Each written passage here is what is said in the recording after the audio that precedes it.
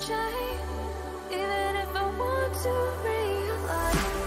'Cause I've been sitting here, same old ways, taking off without the same mistake.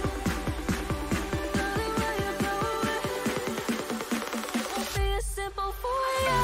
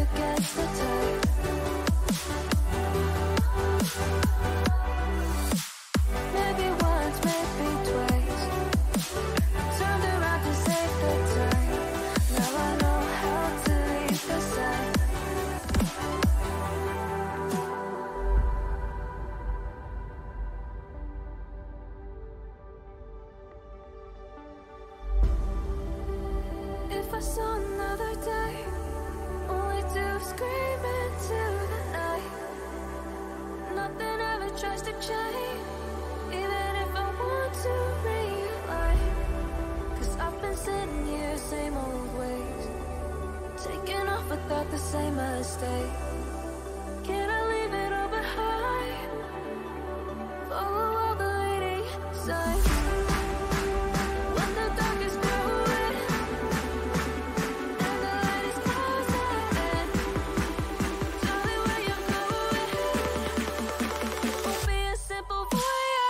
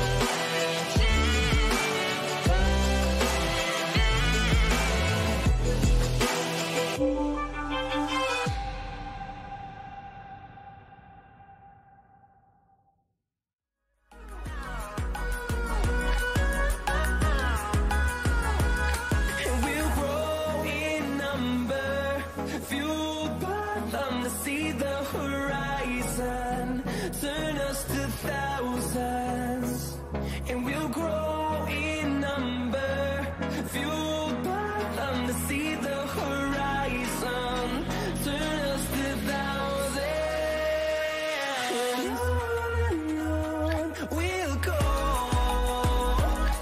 through the wastelands, through the highways, till my shadow turns to sun rays, and on we'll go,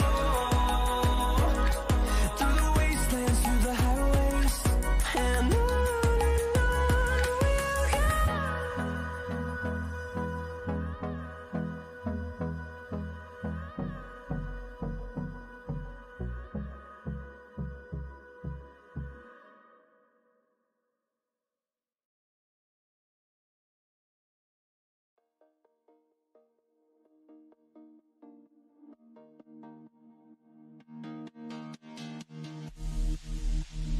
Sleep till I come home. Dream of something sweet. I will be there soon to wake you so discreet.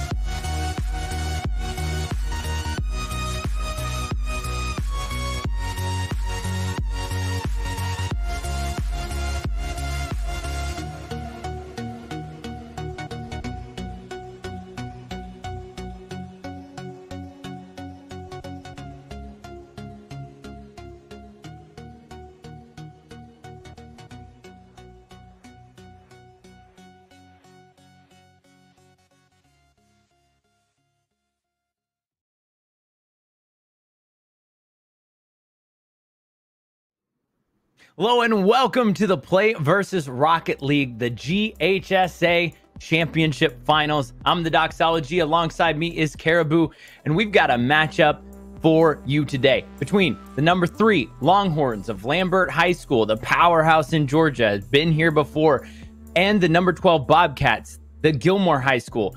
And honestly, you look at their records, Caribou, and there's something to be said about the journey to get here in the fact that the Bobcats did take down the number. A big deal for them to be able to, as a 12 seed, show up in that fashion.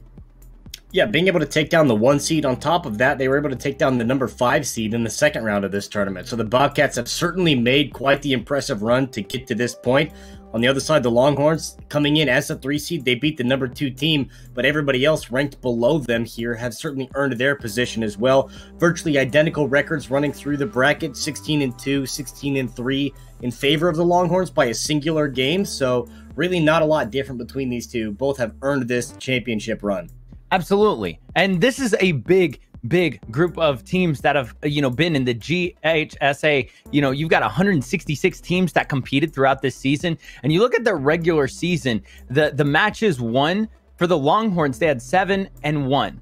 And you look at the Bobcats, they were 6-2. The only difference was the games dropped. You have a 23-3 for the Longhorns throughout the regular season, and that 19-11 losses for the Bobcats just shows you who can get hot in a tournament such as this. And now we're playing in a best-of-7 final. We're going to find out exactly which team is still hot, ready to go in just a moment with game 1 around the corner. But Caribou, in a best-of-7, we've got, a lot of different things that we can look at.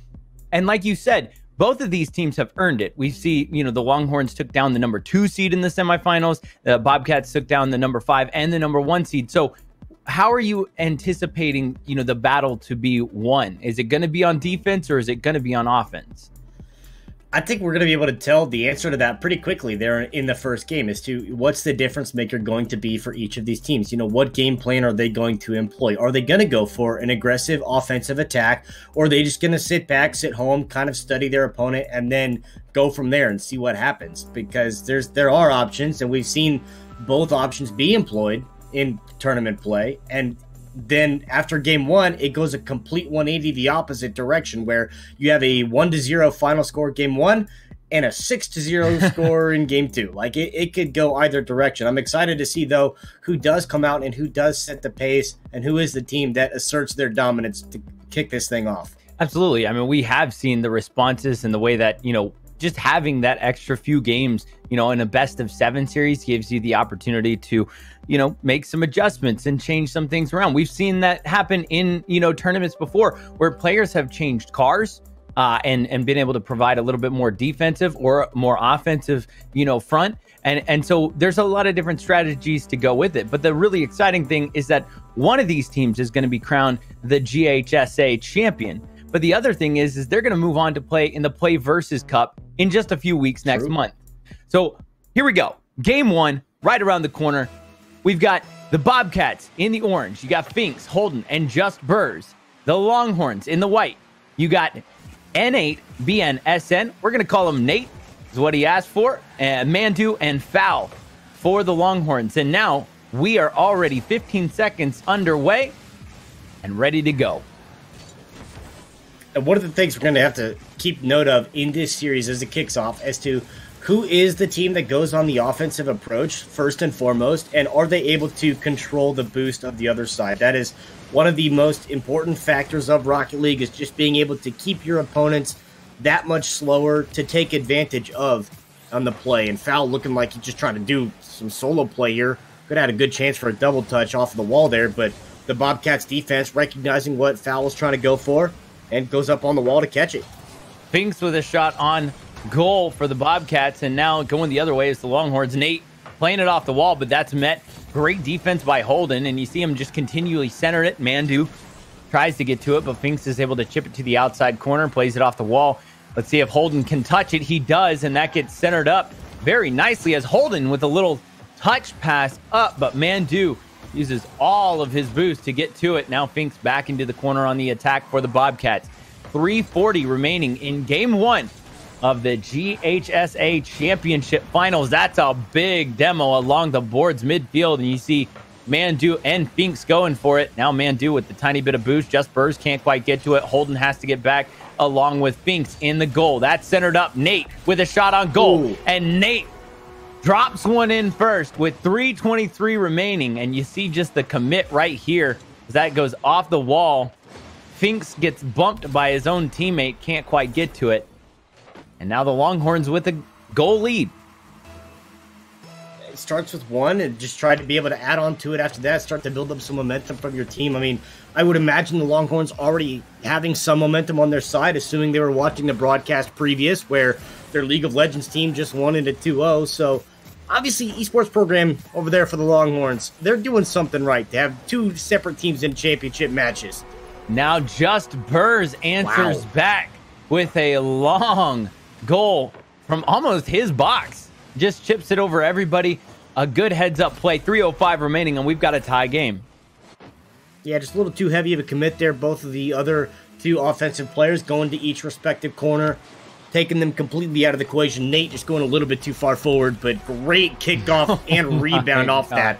This team is a team that I'm honestly really excited to watch, just based off of the fact that, you know, with a player like Foul on their team, who's going to Akron next year, has one of the top Rocket League programs in the nation, is incredibly telling of the talent level of this Longhorns team. So I'm very curious and very excited to be able to watch these three and watch them in tandem working, and also to see how the Bobcats are going to be able to slow a team with the capability like the Longhorns have. How are they going to slow them down? Well, 2:45 remaining in this game, and it's only a one-goal lead. And you and I both know that one goal is really not that cushion you're looking for in a Rocket League tournament. I mean, even with triple zeros, we've seen a couple goals drop in to tie things up as a good defensive stop by Holden there. Now they're trying to push it around on the attack, but met by Foul. And you just talked about Foul and just how many seasons he's played, how well he's played, and going to a school like Akron gives him just that extra little boost as well of recognizing, you know, his Rocket League talent. And we're going to see him again in you know, seasons to come for sure. No, absolutely going to be translating from this level to the collegiate level. I mean, just being able to be on a Rocket League team that's as good as Akron's, who have certainly made a name for themselves as an esports phenom across the collegiate scene. There's definitely going to be seeing Foul a few more times in the future. But, I mean, for what the Bobcats have been doing, you know, they got the lone goal off of the long clear, but other than that, they've actually done a pretty good job to stifle this offense of the Longhorns, and now actually have been applying pressure really well the last minute or so. Burrs throws it up halfway. 90 seconds remaining in game one. Can Holden get a shot on goal? Ooh. That bounces just wide, followed up by Finks. That was dangerous. Just Burrs. Now Mandu has to play it into the corner. You see Holden come up. That bounces forward. Is Finks able to get to it? Instead, Nate takes a shot down low. Finks bumps his teammate trying to get it. Just Burrs now clears it out. That's tipped up. Just Burrs met again. Holden got that midfield full boost, so he goes directly back and plays that off the wall. With 1 minute remaining, they're just trying to figure out exactly where they want to go with it and play it very patiently. There's no real push, no real overcommits yet. And this Bobcats team, number 12 seed, but they're looking very poised in this pressure situation right now as they're in a 3v1, and that's just bounced wide by Finks. Great defense by the Bobcats. Yeah, and that demo as well, just a clutch save right there to be able to keep the numbers even at a one-on-one, coming back and then get in front of the ball. That was a very close, very scary situation where the defense gets caught out, but single-handedly Finks able to save that one to prevent it from being a 3-1, but they're still finding themselves at a deficit, and the clock's ticking. Foul using the boost to get back. Just Burrs takes it. Last few look at the seconds. move. Is that going to go in? It does. Just Burrs off the top shelf. You see him just bounce it right past the defender. And that really just right there. Nate had that. If he could have just gotten back a little bit more, maybe he would have been able to bounce that out. But instead it drops in. And with 6 seconds to go, we've got a tie game 2-2. Just a simple little chip over the top. Foul ended up missing on the side wall. Could Burst do it again? Oh, imagine if. Imagine if got it again. And we've got extra Rocket League off the bat in game 1. How exciting is that? Certainly one way to start the series, and it's already over. Nate just decided that was enough. Yeah, we gave him a chance, and about 7 seconds is all they needed. Nate had a great goal off a kickoff earlier as well, so being able to quickly set something up for the Longhorns to be able to win that one 7 seconds into extra time, but still really reassuring for the Bobcats in the sense that they were at a deficit for most of the game, and just when they needed to, they were able to get the goal scored, tie things up, and go to overtime. Yeah, the Longhorns very, controlling throughout that whole game, but at the same time, credit to the Bobcats for coming in strong, holding that really potent offense to only 2 goals in regular time. They gave up that final goal, of course, in extra time. That kind of pressures them a little bit going into game 2, but at the same time, a really good response by this number 12 seed that you might not exactly think that they're going to play this way. But again, they've been on a hot streak. They took down the 5 seed. They took down the 1 seed in the last match that they played in the semifinals. So they're going to continue that pressure up, and a good job by them to tie things up with 6 seconds. It was just a little bit unfortunate as Nate gets that overtime goal right there. You see the replay go with 7 seconds into extra time. But a great job overall by both of these teams in game 1. And I think we're going to see it just kind of ramp up throughout this series. Not sure who's going to take it first. We've seen teams adjust very quickly, Caribou. So, I really am excited about game 2. I think that's going to be a little bit more telling. Yeah, and even if the Longhorns do end up taking game 2 and go up on a 2-0 lead in the series, we've seen that happen where then the team can bounce back and take the next 3 games in a row to put them on series point in context of the Bobcats. So it's not necessarily like even if the Bobcats lose another one and go down 2-0, they're out of this equation by any means. They certainly are in a great spot to be able to compete with the Longhorns, even being down a game. It was a very close competition in game number 1. Now, take some notes off of your opponents, figure out what you got to change, what you got to do, minor tweaks and adjustments, and try to take this one to even the series back up. Absolutely. We're already 30 seconds into game 2. 0-0. Finks playing it off the wall. Again, the Bobcats in the yellow, the Longhorns in the white. Each of these teams earned their place here in this GHSA championship final. Big time save by Mandu, and then Burge just comes through with a big-time demo on him. And talk about Mandu, we didn't see him necessarily on the offensive side last game, but he had 23 touches in game 1. And that tells me that he was all over the ball, whether it was on defense or just, giving some great centers and opportunities as Foul plays that off the wall. And now the Longhorns take a 1-goal lead with 3:54 remaining. Just being able to get there, misreading that one off the wall, and just lays it in there for Foul. And it's something that's simple, just to follow up the initial opportunity, regardless of whether or not there's a defender there. You still got to follow it through, still got to act like you're going to be there for the rebound. And Foul, just having the discipline to do so, ends up being in perfect position to get a shot on and get the first goal. You see Burrs with 0 boost. Mandu with 0 boost. Picks up that midfield full boost and then immediately uses almost all of it to attack. But instead, that ball goes the opposite way. Now Holden at midfield picks up a couple midfield boosts on the pitch, but instead, he gets kind of bounced out. And that's just really good defense by the Longhorns to utilize the bumpers, really, to just bounce the car out of the way, not give him a chance to touch the ball. That's a floater. Is it going to be cleared out by Foul? Holden comes back to keep it in. Burrs with the shot on goal. That goes wide. Is he going for the double touch? That gets cleared out by Foul. Great defense by the Longhorns. 3:11 remaining in this game 2. And again, the Longhorns have a 1-game lead on this best-of-7 series, Caribou. So they're playing with a lot of pressure as Burrs comes in with 3 minutes to go to tie things up at 1 for the Bobcats. Yeah, and that all started. They had all 3 players way up in the zone. They didn't have anybody beyond midfield line on their defensive side. Ends up with a full reset. All 3 players rotate back to go get their boost and then come right back on the attack. Ends up with a good pass play. Burrs in the right position, able to get the shot on, bouncing past a couple defenders. Good awareness by the Bobcats to recognize when they had to stop and reset and then go back on the offensive. 2:45 remaining in game 2. Tie game. Really great response from both of these teams in game, from game 1 to game 2. We have seen a couple, of those just blowout games where teams have responded and come back and just taken those, game 2, game 3, game 4 type, just kind of flows of the tournament. But this just really feels like both of these teams were warmed up. We were already into the game 6 feel. And now both of them treating each of these games as if it's an elimination game, just putting everything on the field. 2:08 remaining in this game. We're still tied. Can Mandu get to it? Holden gets back, chips it up off the wall. That's another shot, but just Burrs with a big time save. Burrs playing it off the wall. And again, you see Holden come up. That's going to go up to Foul. Foul having to use a lot of boost to get it cleared out. Nate Center. with a beautiful center, but Holden clears it out. I mean, this is back and forth between these two powerhouses right now. A great setup there from the Longhorns. Just unfortunate the shot goes high because that ball was moving. It was going to be very difficult. And on the counterattack they had about 30 seconds prior to that is very dangerous. Bobcats really didn't have any defense back, but Bird was finally able to come back after the demo to get a clutch save.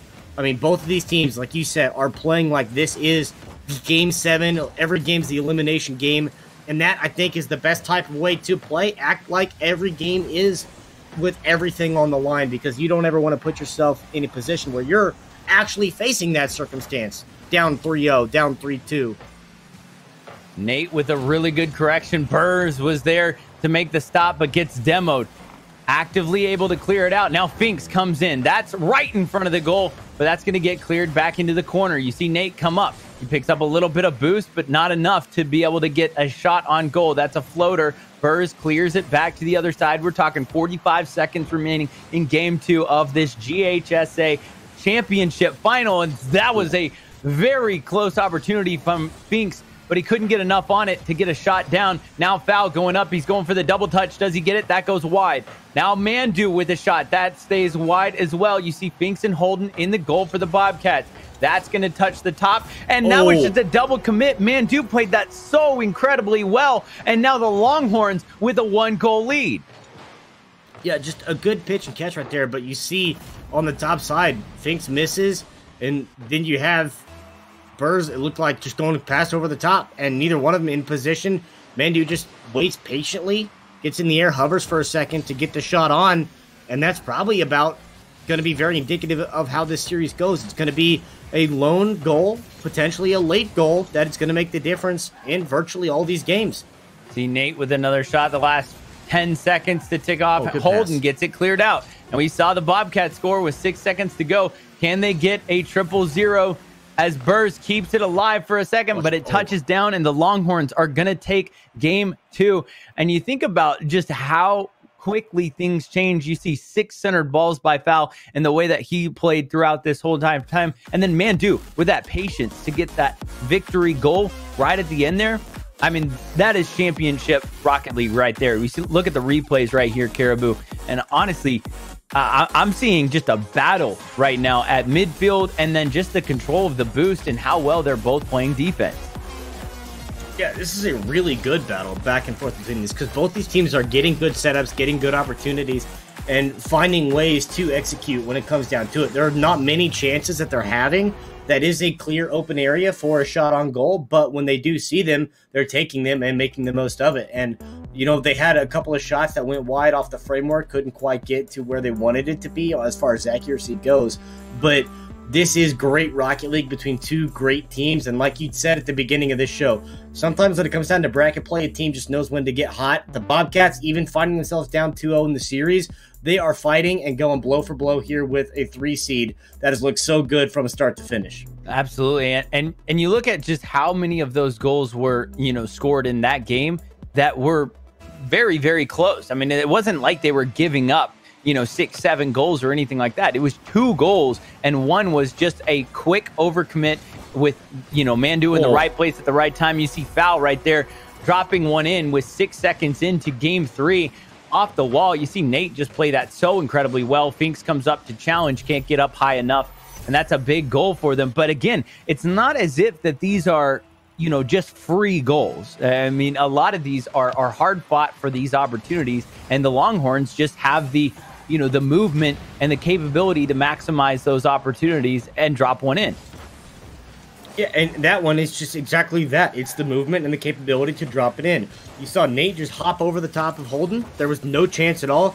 Holden was trying to go for a bump, trying to disrupt that. Nate ends up playing it off the wall perfectly, where Fal's just there to follow up. And that just shows that the Longhorns have played together and are very good at working together. The comms are on point right now, and they're feeling a little momentum, feeling in the groove here, which is a point that would become mildly concerning for the Bobcats because now they find themselves down 2-0 both in the series and in this game. We're not even a minute in.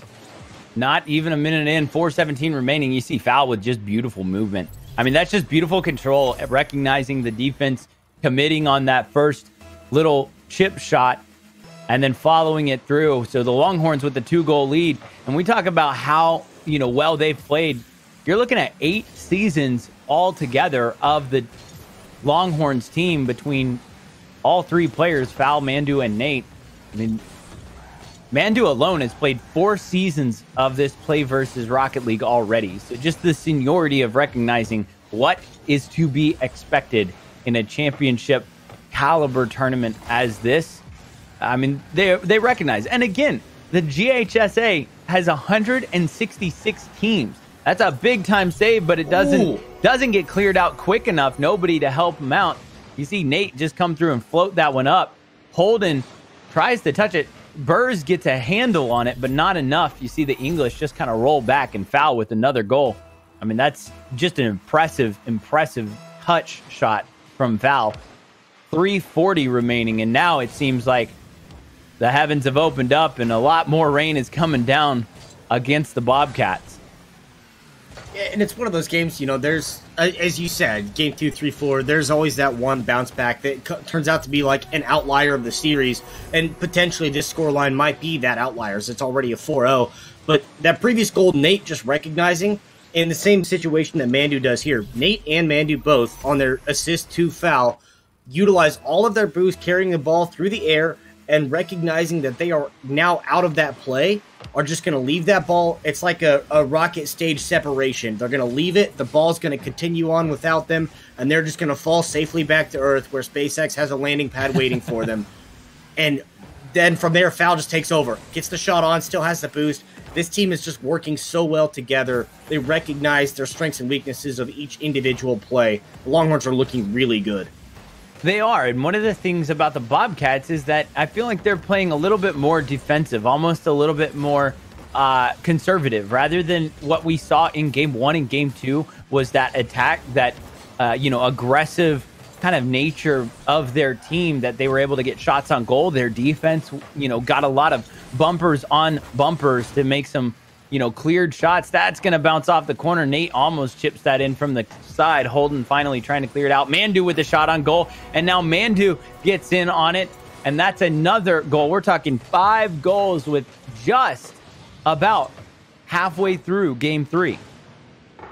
Yeah, all kinds of time left. And it's a good thing for the Longhorns. It's a bad thing for the Bobcats in the sense that I guess it's good and bad both for the Bobcats because there is a lot of time left, but also the point that you find yourself with a 5-goal deficit, you don't ever want to have to try to make that up. Mandu, almost another great opportunity to try to sneak that one in inside the upright. But I mean, the Bobcats have a long ways to go and certainly have something to figure out in this next game as to, what are they going to do on the offensive side to try to slow down this Longhorns offense, and how are they going to be able to maneuver around their defense? Because right now this game has been all in control from the Longhorns' perspective, and really the Bobcats have not had any chances, haven't had any setups.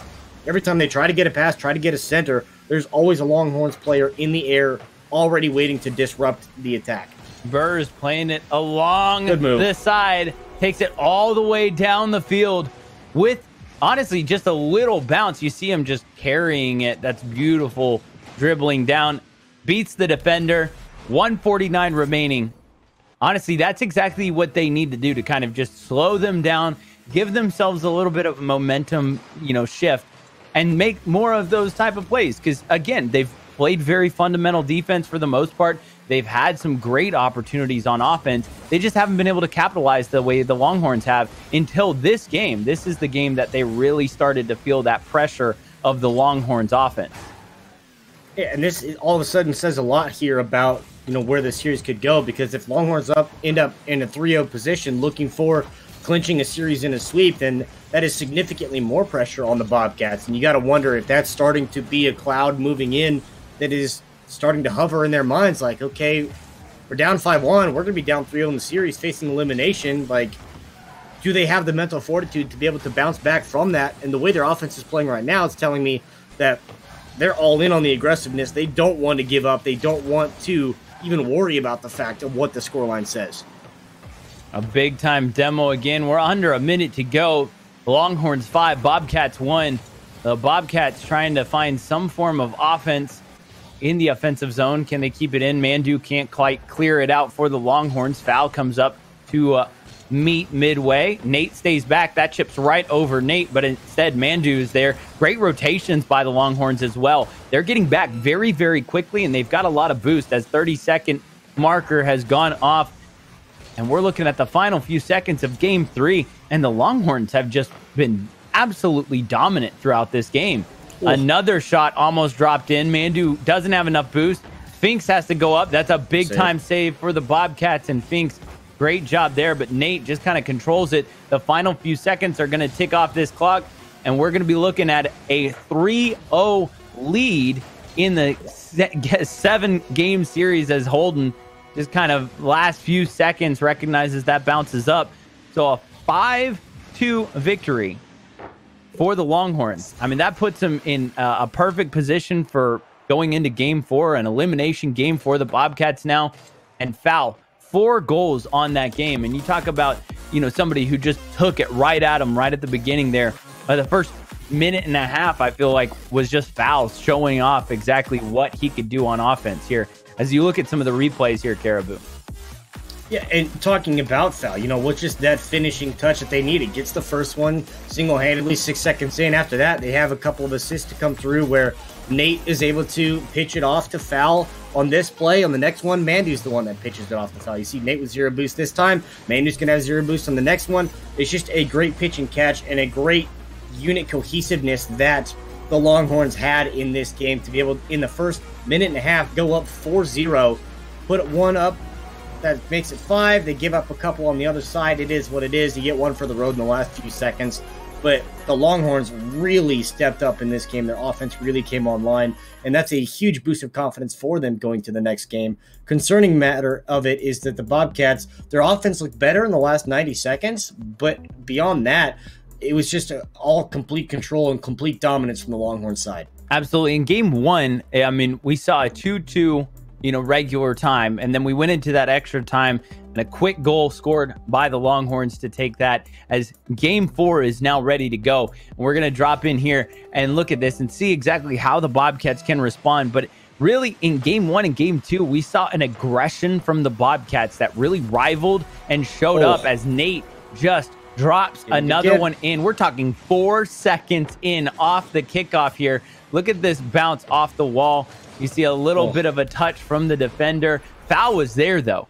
That was going in regardless, because Foul was right there as well to put it in if it had been blocked.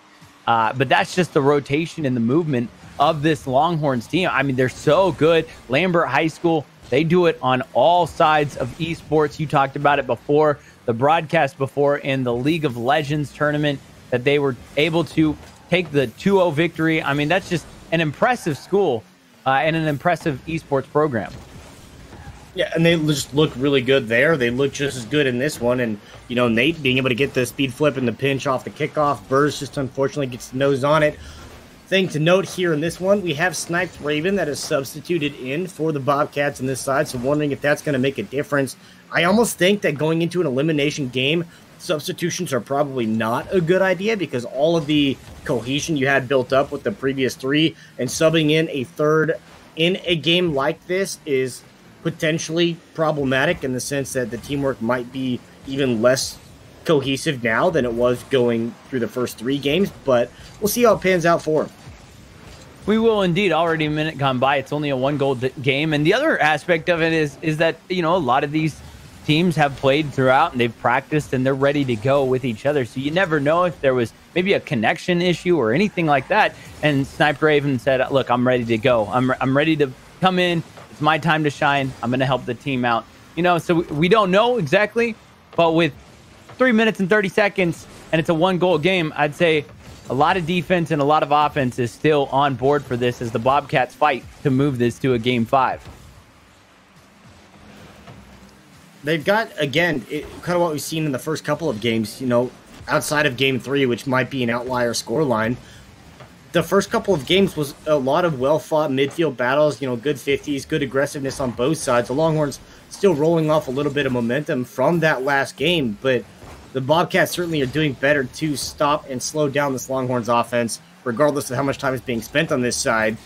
Dangerous little floater over the top there that could have just snuck in, but otherwise the Bobcats just need to start to put an offensive possession together, and they're already looking so much better now than they did in the last game.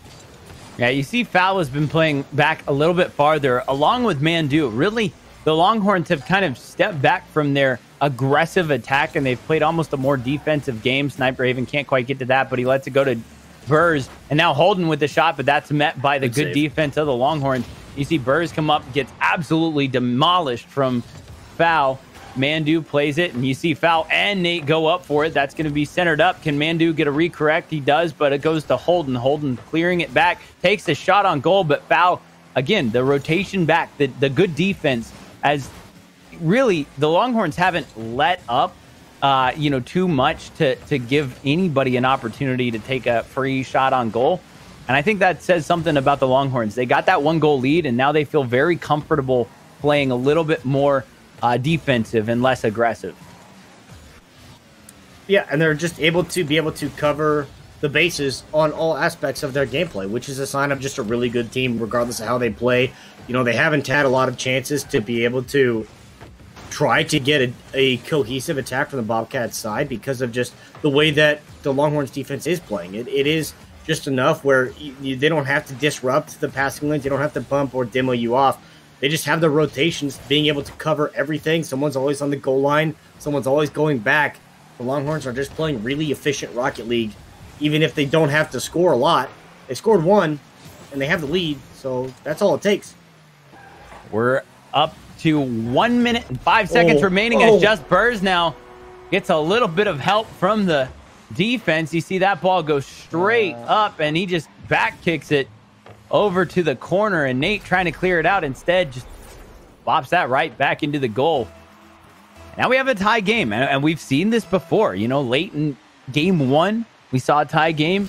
We saw it 1-1 in game 2, and now with 1 minute remaining, the Bobcats are really doing a good job of kind of playing to their pace and what they want to do, and they're trying to stay alive and push this to a game 5.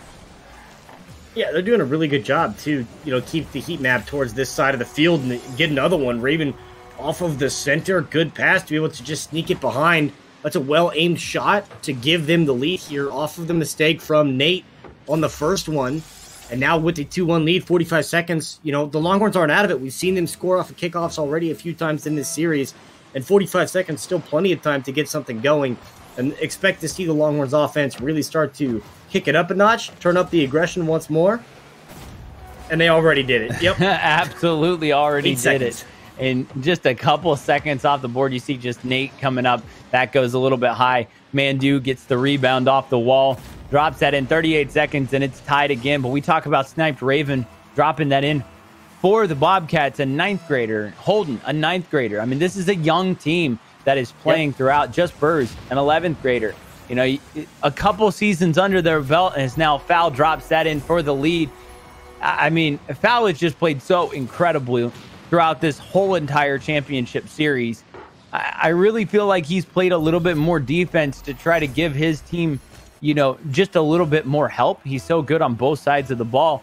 And now with 32 seconds, the Bobcats facing elimination, and the Longhorns 30 seconds away from being the GHSA champions.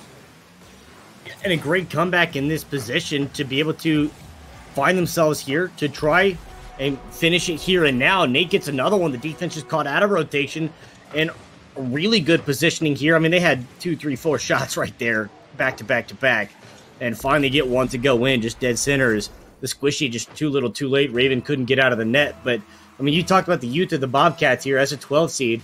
expect to see them back again in action.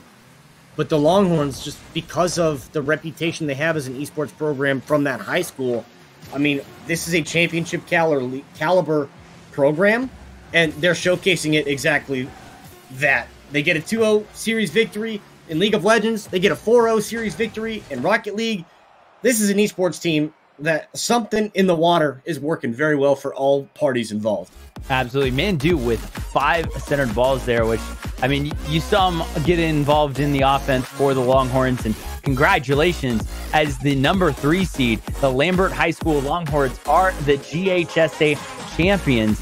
You look at some of the replays of just how well they played here. And Caribou, I think you and I both expected this game to go, you know, a little bit more because they were so close. But when it came down to it, the Longhorns just finished out their shots. I mean, they finished out the opportunities that they had, and that was the big difference maker.